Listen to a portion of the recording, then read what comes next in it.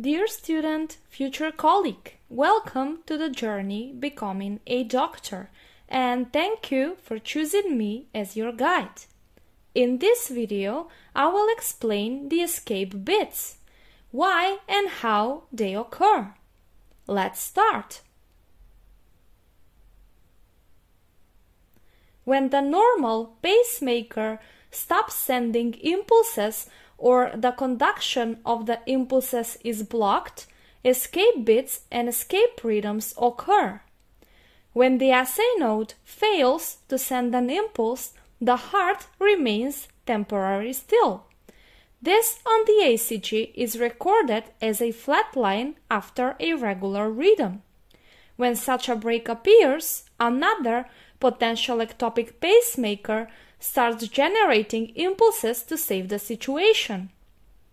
Depending on to which level belongs the focus that starts to pace, we distinguish atrial, junctional, and ventricular escape bits and atrial, junctional, and ventricular escape rhythms. Now, what is the difference between an escape rhythm and an escape bit?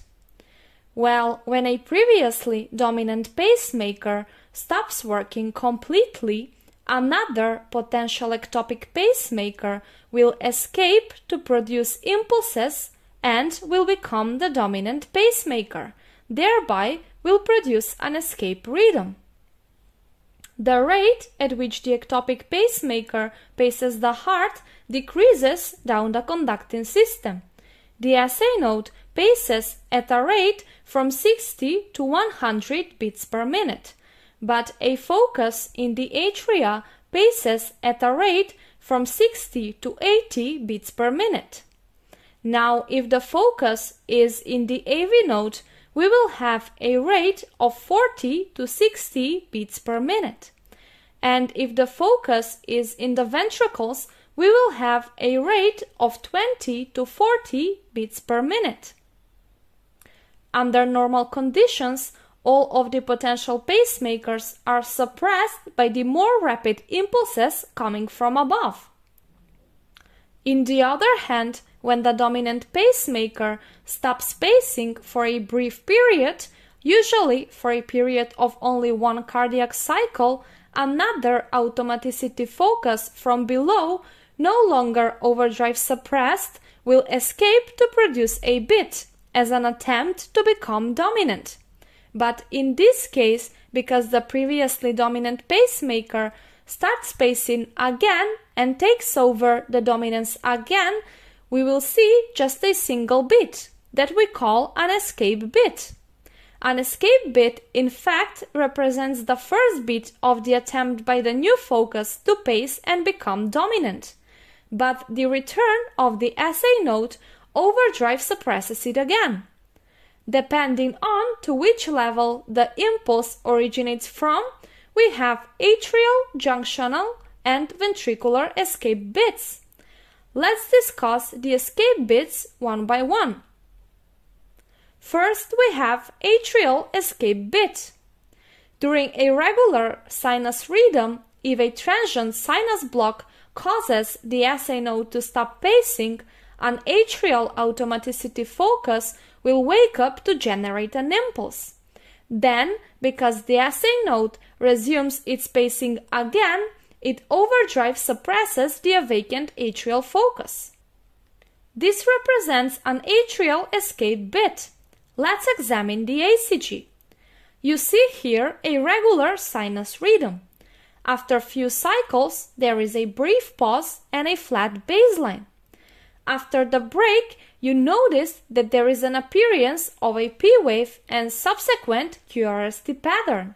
But now, the P wave differs in shape from the previous ones that are generated at the SA node.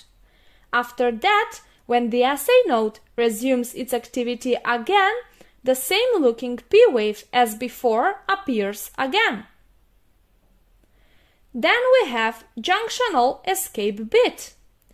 During a regular sinus rhythm, if a transient sinus block makes the SA node to stop pacing and all atrial foci fail to take the leading position, Then a junctional automaticity focus will wake up to save the situation. The impulse emitted by the junctional focus regularly will be conducted via the ventricular conduction system to the ventricles, causing them to contract, and in some cases in a retrograde fashion to the atria too. Let's examine the ECG. So you see here a regular sinus rhythm.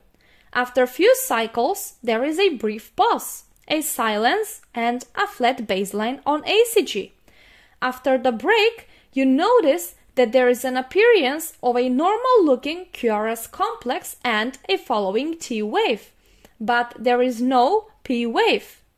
Now, if the depolarization wave spreads also in retrograde fashion, depolarizing the atria, we will expect a P wave as a sign of the depolarization of the atria.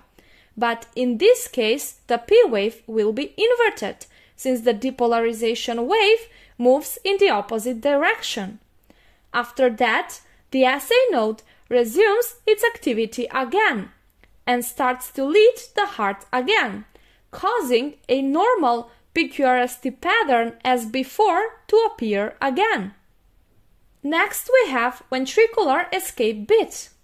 After a regular sinus rhythm, a ventricular automaticity focus may escape to produce a beat if it is no longer overdrive suppressed by a depolarization wave coming from above. Well, it is pretty unusual that all of the automaticity foci from above will fail to pace, but there is a certain situation where this can actually occur. Let's see how. The parasympathetic system of the autonomic nervous system stimulates just the upper half of the heart and not the ventricles. So in a situation when there is an excessive parasympathetic activity which inhibits the SA node as well as all of the atrial foci and the AV node too, to the point of inactivity, a ventricular automaticity focus will wake up to save the situation. But this is usually transient, and the SA node quickly resumes its pacing activity again.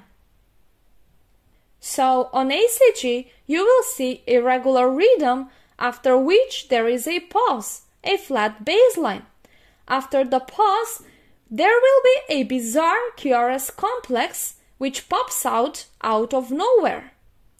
Usually, this supraventricular silence is transient and the SA node starts to pace again, and with that we will get a regular rhythm again.